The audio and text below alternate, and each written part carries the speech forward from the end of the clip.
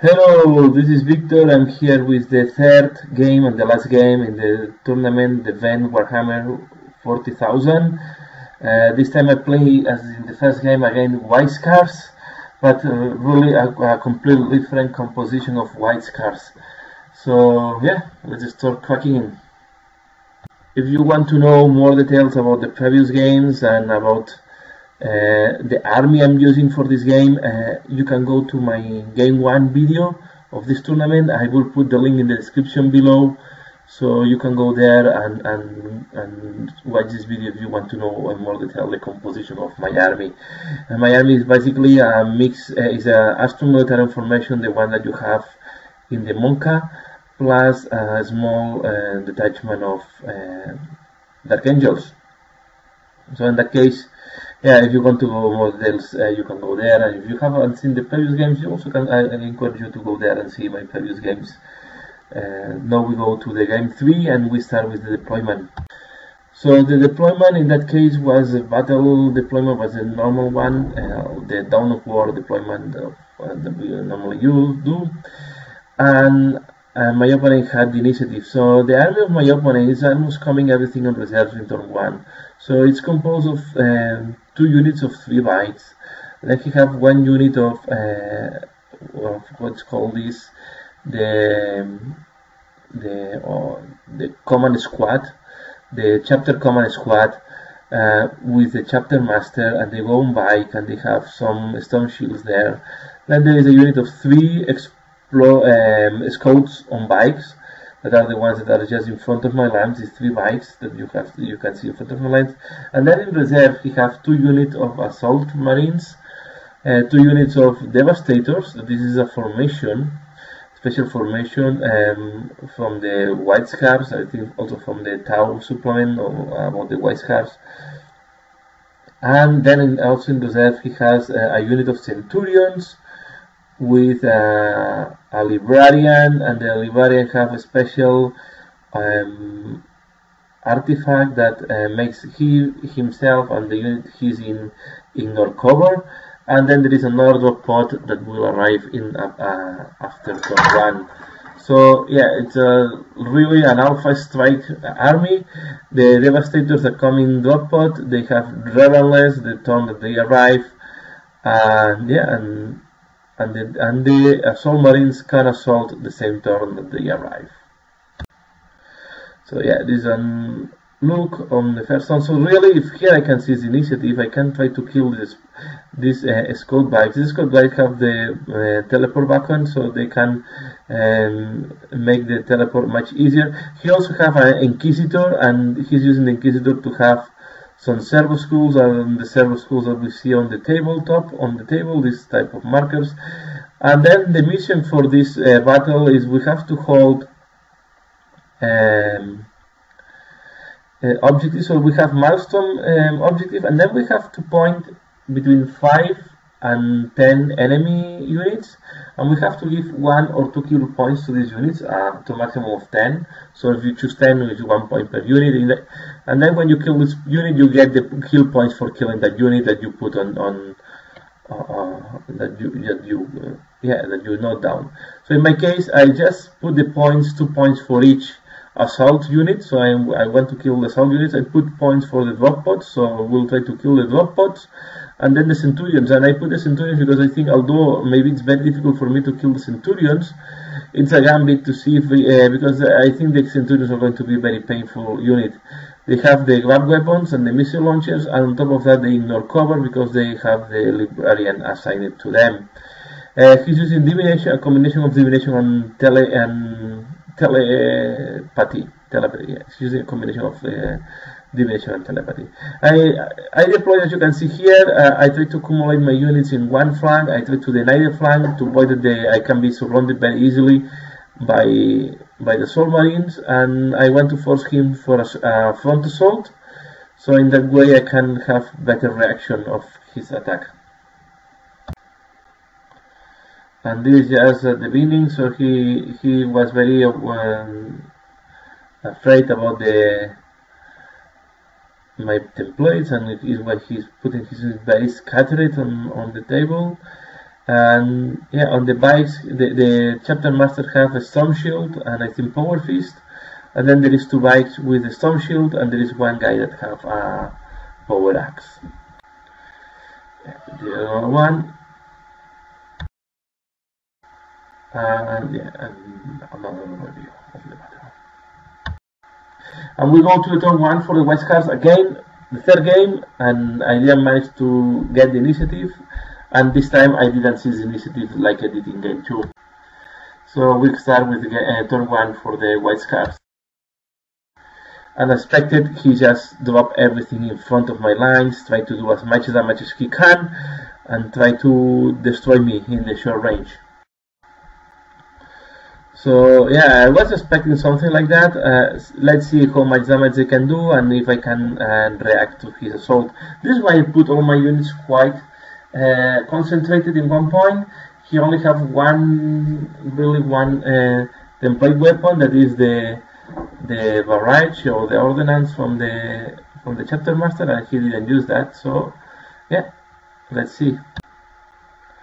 The scouts moved back just to hold an objective. He had to hold an objective that was there, and yeah, and I think kill something. This was the objective he had. So, and then in his shooting, he killed my Razorback and giving him 1 point. I think he had to kill some units and vehicles, and he killed my Razorback. Then he tried to assault with the 2 units of assault marine, sorry. So he assaulted first with the unit that was closer. I did Overwatch. I killed, I think, 2 or 3 marines, and then he tried to assault and he failed the assault in distance. And after that, he assaulted with the other units. There were 2 units of 7, so you see one unit is reduced to 5, and the other unit just getting close combat with my big block of 20 guardians. I'm not very scared. Maybe I don't think he can kill the 20 guardians, and even if I lose, I have they are stubborn because my commissar is in that unit, and I have leadership 10 because he's a Lord Commissar. So yeah, this is at the beginning of the assaulting phase, and no more to say about the shooting. I think he didn't kill too much more. So we go to the first turn for the Astra Militarum. So the close combat, yeah, I think in the close combat I did very little damage to him in return. He did some damage on my units, and now it's my turn to give my retribution. And yeah, sorry that I missed to make pictures in the middle of the turn, but it was quite devastating for him. So I just move ahead with the tactical squad. I put the demolition bombs that I keep in the backward just to be in range, to be able to drop the demolition bombs in one of the Devastator's units that was very close to me. The demolition bombs really destroyed these Devastators because I give them the order that they can ignore cover. So they were demolition bombs ignoring cover. With the orders, I dropped the demolition bombs and I destroyed the Devastators. Then with the other shooting, I destroyed one of the drop pods, and I disseminate the other unit of Devastators. So it was one unit of Devastators with grab weapons. I completely disseminate this unit. I destroy it. There was another unit of Devastators with the multi-melters, and I killed 3 of the multi-melters. So the unit is only 1 multi-melter remaining. Then in the assault phase, in the previous assault, I killed 1 or 2. I think I killed 2 assault marines with my commissar, with the power sword of my commissar. This turn I decide to support the unit assaulting with my sentinels. The sentinel with the hammer of wrath killed 2 assault terminators, and then the same sentinels kill another assault terminator, and then the commissar killed the other 2. So the commissar in total killed 4 of these assault not terminators, assault marines, and the rest were killed by the sentinel. So yeah, I managed to obliterate one of the units of assault marines. So there was quite relaxed. No, I think I have quite good control of the board in that area. and I was quite devastating also from my side. So I forgot to mention in his turn 1 he killed my bikes and my Razorback, and then in return I kill a unit of Devastators, a drop pod, and I almost obliterate a second unit of Devastators, and I kill one Assault Marines squad. So yeah, I was quite happy. As you can see, I leave one of my Sentinels back because was hit by one weapon and it's immobilized. So in that case I can split the unit. So yeah, we start with a very bloody battle. Just the first turn, a lot of kills from both sides. And yeah, my Space Marines lost the bikes. I think it was quite bloody from both sides. And really the performance of the Commissar was exceptional in this battle. So this is an overview of the battlefield after turn 1. And now see what is the counterattack from the Space Marines. Here another review. Now my main concern is this big block of bikes that have the command squad and also the chapter master there. They can deliver a lot of damage, and my units are very exposed because I move them ahead just to be in range of my plasma and to try to make as much damage as I can with the short range shooting. So overview of the battlefield. Now we go into the turn 2 for the White Scars. So the drop pod, the remaining drop pod just arrived from reserve. This is the last one.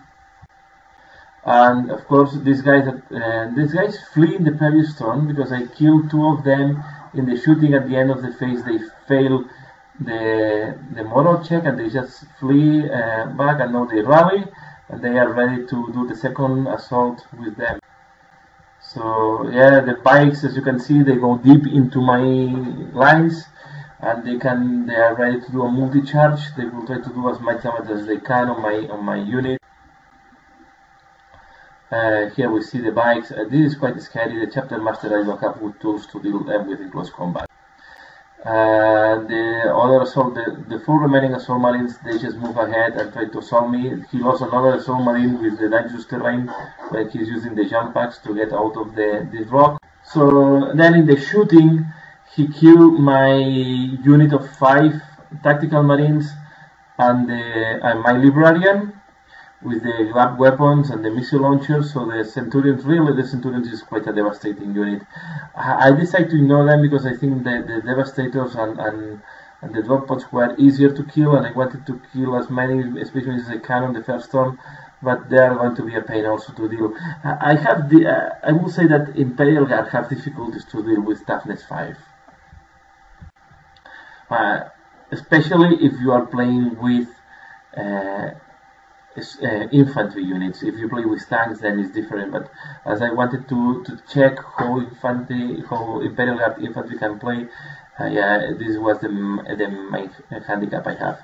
So these assault marines assault into my into my unit. Now it's quite damaged the unit because they deal with the previous squad of Space Marines. So they are assaulted again by a second wave with these 4 assault marines. And then the bikes did a multiple charge, engaging 2 of the Militarum Tempestus and the missile launchers at the same time. And then we go into the assault phase.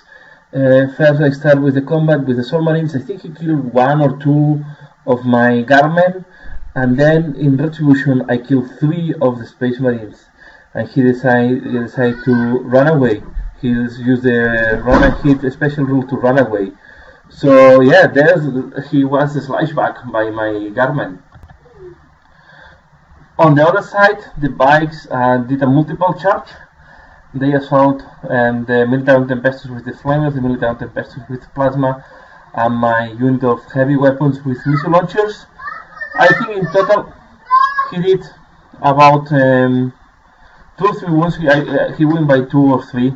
No, he won by 2 because he did 3 wounds, but I managed to do a wound on the chapter master. I hold the position with my heavy weapon team, and the 2 Militarum Tempestus units, they just ran away. So yeah, in that case they get stuck in combat. So not too bad result. The only problem is one of my Militarum Tempestus, the one with plasma ran out of the board. I really scored with one unit. I scored a 10 to run away, and the other unit I scored a 12. Luckily that the flamers were too far to run away, but the other ones really scored a quite high value. So, and with that we finalize the turn 2 of the white scars, and as you can see it's been a very bloody battle, and I know I managed to kill almost the wave, all the devastators and all the assault marines that they arrived in the turn 1. So we go into the turn 2 for the Astra Militarum, and at that point we know that this is going to be the last turn, because we were running out of time. The battle, we were very slow playing this battle, and we were running out of time in this tournament. Yeah, in my turn 2, what I decided to do, I decided to try to scratch as many points as I can. I decided to focus on the drop pods. So, and then I managed to kill one of the drop pods. I didn't manage to kill the other drop pod there. I think it's remaining with just one hull point. And then I decided to, yeah, the around assault marine that just fly away in the previous turn, I decided to chase him with my commissar and my troops. So I go behind him and I kill the commissar. Score another death. So I think in total my commissar killed 7 marines in this battle. So not a bad score for a commissar. Of course, the bikes just destroyed my missile launchers and in the close combat. So at the end was a very close battle, very bloody. He won to me because he was able to score more points on the milestone missions. I was a little bit locked in my deployment area. I was not able to score my objectives until the end of the battle. And yeah, and this I had to pay this penalty at the end because I was not able to score my objectives. So yeah, at the end he won by milestone missions, by kill points. I did 6 points and he did 6 points to me, because I get 4 points by the assault marines and I get 2 points for each drop pod, and I think he killed 3 units of 2 points on me. So not a bad battle. Quite balanced, very bloody. So in 2 turns we killed almost more than 50% of the units that we had on our armies. So it's been a very bloody, short, intensive battle.